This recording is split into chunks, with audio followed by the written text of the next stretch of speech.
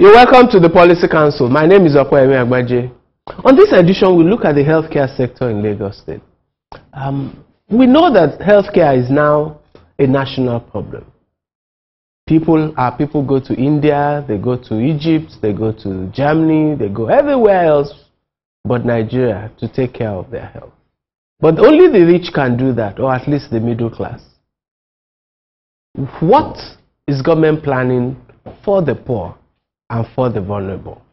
I have the commissioner in Lagos State responsible for health to discuss this with me. Enjoy the program.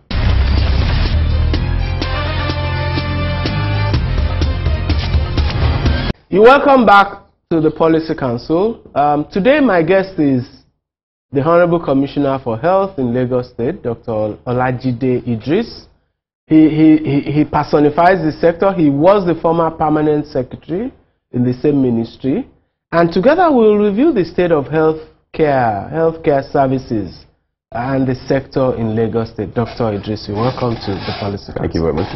Okay, let's start with an overview of your policy trust. What's the mandate of the Ministry of Health in Lagos State? Well, basically and simply put, the mandate is basically to protect, maintain and restore the health of the people of Lagos State and to facilitate unfettered access of these people to health services irrespective, without any barriers whatsoever. And again, barriers have many dimensions. Could be physical barrier, could be financial, could be cultural, could be anything. So the idea is that we have to provide this service to these people, bearing in mind all these challenges, all these things. So if the guy doesn't have money, you will still attend to him? In fact, that is one of the major goals of the health sector. One is get the proper health indices, improve the health status, improve the response of the system to the people, and more importantly, provide the financial protection to the poor, because they are members of this society too. Okay, I've been looking at the figures in terms of budgetary allocations in the Lagos State government, and 2013 I see 42 billion, significant resources. Almost 9% of the budgetary allocations. Definitely. And that's the average. And the last few years, the percentage allocation to health has been over 8.8 in 2011, 8.2 in 2012, 8.6 in 2013. So there's significant resources. How have these resources been applied? What are the main programs and activities that are going on? Well, basically, I will go back a bit to when we came in, even the previous administration, I was part of it, and we looked at the system. There were so many things wrong with the system, and we embarked on a reform process as far back as 2004. And for that reform process, we had our strategies, and in this administration, we maintained a strategy with some slight modification, because it's like you've created a plan, you've charted a course. You must be able to maintain that course. So basically our strategies are numerous. One is to address the issue of infrastructure. Okay. Just like in any other thing, infrastructure refers to the hospitals, the clinics, the primary healthcare centers, schools of nursing, school of medicine and all. And the second one has to do with addressing the issue of a human resource for health. And we have a challenge in this environment, especially in Lagos State. If you look at the population of Nigeria and look at the population of Lagos State, you might say we have quite the largest number of health personnel, but the fact in reality is that if you compare that to the population of people we need to deal with, so if you look at it per capita, it's totally inadequate. So it's a major issue. That's number. And again, we had to address the issue of the skill mix, the quality of care and that kind of. So that's another strategy. The third one has to do with financing the health sector itself. Healthcare finance is basically generating resources for the sector. There is no country in this world that does not take that particular function very seriously, because no country. So, and over the years, financing in the sector in Lagos has been solely based on budget provisions, and we also feel that it's not totally inadequate, irrespective of what we say. So that's one. The fourth one was to address the issue of the primary healthcare system. We needed to revitalize that system, because over the years that has not been attended to over the years. And primary healthcare being the bedrock of any healthcare system, if we do not address that, whatever we do at the secondary and tertiary is going to be a waste of time. And the fifth one was to some kind of regulation. And because you have to regulate where the players are in the sector, be it doctors, be it private hospitals, nurses, even the manufacturer, etc. There must be some form of regulation. And again, this state, we have about 55% of the population being catered by the private providers. And over the years, it had remained unregulated, and so we needed to put some form of regulation. We also address some issue of quackery and all sorts of things. So that's one. The sixth one was because of a huge population, the level of poverty, the level of education, we felt, and again, the paucity of resources available to us. And they say prevention is better than cure. So we address the issue of healthcare prevention and health promotion. So those are basic things. And the last bit is, okay, you need to mobilize the people, get the people involved, especially people at the grassroots, to be able to cater. Those are the basic strategies we adopted in the health sector. Okay. Let's take a short time out, and then we'll break this down and look at the primary healthcare sector, the secondary healthcare sector, and the tertiary sector. We'll be right back.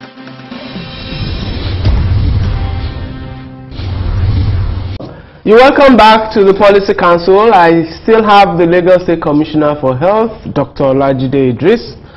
So let's break it down. Now let's look at the primary healthcare sector. Like you said, it's the most important stage of. So in specific terms, what have we been doing? Well, over the years, the infrastructure had been run down. And again, the mindset that people had always ascribed this system to the local government areas as their major function. But this administration felt that we could not allow this to go on. More so the amount of investment we put on the other sectors. If we don't address that sector, we'll be wasting our time. So we decided to fully address the sector. And looking at the challenges facing it, one has to do with infrastructure. A major problem is actually staffing those facilities, because a lot of them, like for about 2-3 years back, you had about 277 primary healthcare centers, all function in different states of functionality. Very few function in 24 hours. A lot of them 8 hours a day. I'm totally inadequate for that kind of thing. And what we decided to do was address the issue of infrastructure. And we looked at it, look at the resources. We felt, look, you could not develop everything in one fell swoop. And what we decided to do was, okay, earmark a primary healthcare center in each local government area. We structure it, staff it adequately with both material resources and human resources, so that it can function 24 hours. We said we'll do that in each of the local government. It's a way to stimulate the thing, so that the local government council can now take us this. What's the ideal staffing of a primary healthcare? That is, each of those flagship must have 3 doctors to cover the shifts, about 8 nurses to cover the shift, and have the appropriate number of pharmacists, laboratory technologies, and all sorts also. But again, to do this requires a lot of money, so we said we'll face them. So that is what we are doing now. Okay, the secondary sector, I imagine from what I saw on your website, that must be consuming a lot of resources. Oh, definitely. But it is now, we have about 24 secondary care facilities in the state. That's the general hospitals. What we try to do is at least do phase refurbishment to build up the capacity in an area where they have shortage of staff, employ more staff, but more importantly now, raise the percentage, provide the wherewithal for the doctors and nurses to work with the right equipment, the right environment. But again, a lot of those facilities were built over the years, and so the culture of maintenance too, we had to put there. So it's a gradual thing. And again, to add to it, so for instance, in the context of the MDGs, there are some hospitals that did not provide maternal and child health services. And that's why at that level too, we decided to build the maternal and child centers to complement the services, that's one, and two, to address the issue of MDGs as a referral point to the primary healthcare facilities. So we are doing that. At tertiary level, with the teaching hospital, you know what I mean. That's been a huge investment. It's a huge investment, because if you say Lagos is the center of excellence, we have operated a population of over 20 million people. Of course, that the population deserves more than one tertiary center. If we were to compare with other countries, I mean, Luth is there, that's one. But again, the second and again, we had to spend a lot of money to raise the capability of that facility. One, for many things. One, to provide an environment through which we could attract back those Nigerians in diaspora. Yeah. 2, to provide a platform to train the needed manpower, especially the specialist manpower in that kind of that, of course, because the fourth function of a teaching hospital is research, and to generate research capabilities too. So, and that's why we went a long hog to refurbish that whole facility. And again, mind you, that facility was not purpose built for a tertiary institution. It first started as a cottage institution, became a general hospital, and so it also has its challenges. But again, we have to make do with what we have, and that's the essence of that. And at our apex, we really and care house there too. That that will be the apex level for obstetrics and gynecological services, and this is also undergoing refurbishment. I wonder, is there any room? All of these are huge investments, and the state government is making it. But like you said, is there room for what's your policy in relation to public-private partnerships? Over the years, if you look at the system, the healthcare system involves everybody, not only public hospitals and private facilities, private providers. And the peculiarity of Lagos State is that the private practitioners provide services to over 55% of the population. So that's a huge resource to them, especially in context of the shortage of manpower. So we have no choice but to partner with the private sector. So one thing we did, we started dialoguing with them. But again, we also need to regulate the assignment because there's also a lot of quackery. And that is where I mean, it's a conscious policy of government. But again, in the last couple of years too, we've also experimented, not only in service provision now, we've experimented in some areas, especially non-clinical services. If you go to Ikeja, the mortuary in Ikeja there is privately run. It's a PPP arrangement. The same with mortuary in Bagada. And also we also extended further now. There are some other services like scans, histopathological services that are also being provided by the private sector. We've gone further. If you look at a facility, the diagnosis center, Bola Tinubu Diagnosis Center, government built, financed the building and equipment, but it's a private person that is running because they are bringing the expertise, they are bringing capacity to run. So we're exploring those arrangements. We are building the cardiac arena center at Bagada now. It's in fact, it's almost completed, will soon be commissioned. The element is that we're bringing a private group with the correct expertise to run it over a period, and at the same time provide the capacity, impart knowledge and that kind of to our people. So it's a conscious effort to explain, and we are looking to provision, partner with private sector, even with the service provision at the primary care level, secondary care level, at the tertiary level, on clinical services. But we have no choice but to go that route. Okay, let's take another time out. I'm talking to Dr. Olajide Idris, Lagos State Commissioner for Health. We'll be right back. Government wants our city to become a mega modern city. And so, government is providing modern markets for us to carry out our business. Now, this requires money.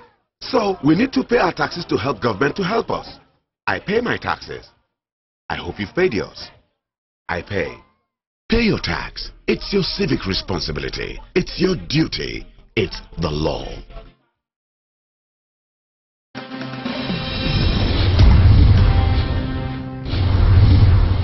You're welcome back. It's the Policy Council. I'm Okweyemi Agbaje and my guest is Dr. Olajide Idris. And we're talking about the healthcare sector in Lagos State. Let me take some feedback questions. In preparing for this, my crew asked me to ask you a question.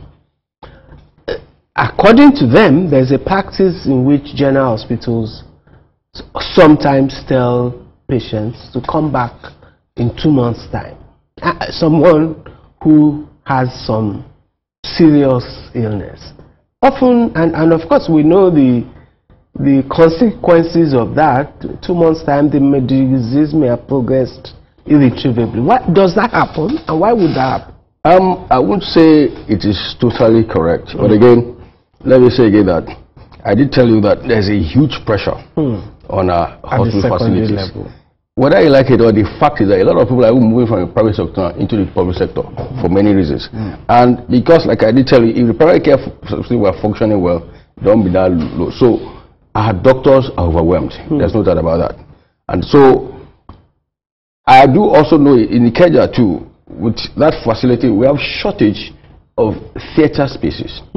So the tendency is that you have to book patients, and again, you have to take the most critical first. And now, That's that. But I'm not ruling out the fact that in any organization you have people with wrong attitude and sharp practice. So that's right. So we've had instances of people too. I mean, some doctors diverting patients to their facility. But by and large, the major problem has to do with the huge number of people they have to deal with, and everybody wants to be treated as a even when you are serious, when you are not serious. To the person, his or her problem is serious. But to the doctor, it has to be said which one is an emergency first. So, but again, we are trying to address a lot of that issue. I think, for instance, now what we are trying to do is get the common cases, surgical case, to be addressed in some general hospitals that have free theater spaces. So I'll say yes and no, but the reason being that the huge load on the doctors and nurses is a major problem. Again, I will not rule out the possibility of let me take this on, which I'm sure the Lagos public would want me to ask you.